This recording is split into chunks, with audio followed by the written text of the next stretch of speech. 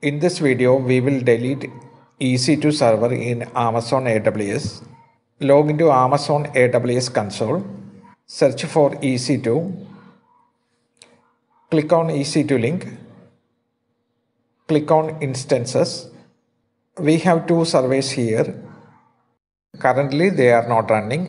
These surveys have elastic IP associated.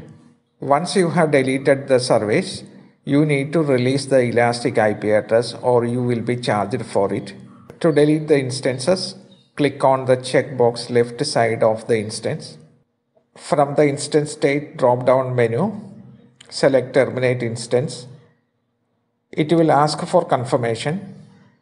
Click on Terminate. And now the two EC2 instances are getting terminated. You can click on the refresh button to see the current state of the EC2 instances. Both surveys are terminated now. Let's check if there is any disk volumes left over. We have two volumes here.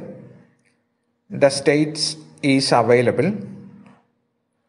That means it is not attached to any of the EC2 instances. To delete the volume, click on the checkbox left side of the volume. From the Actions menu, click on Delete Volumes. Click Yes to confirm. Status now changed to deleting.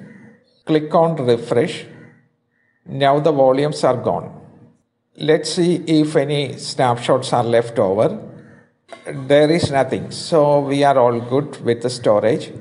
Let's remove unused elastic IP address. Click on Elastic IPs from left menu. We have two elastic IPs. If you look under Associated Instance ID, you will see it is empty because these two elastic IPs are not in use. To release elastic IP, click on the IP address. From Action menu, click on Release Elastic IP Addresses. It will ask for confirmation. Click on Release. We need to do it again for the second IP address. From Action, click on Release Elastic IP Addresses. Click on Release. Deleted EC2 instance show in AWS console for a while. This is normal. After some time, it will disappear. Hope you enjoyed the video. If you like the video, please subscribe for more videos like this.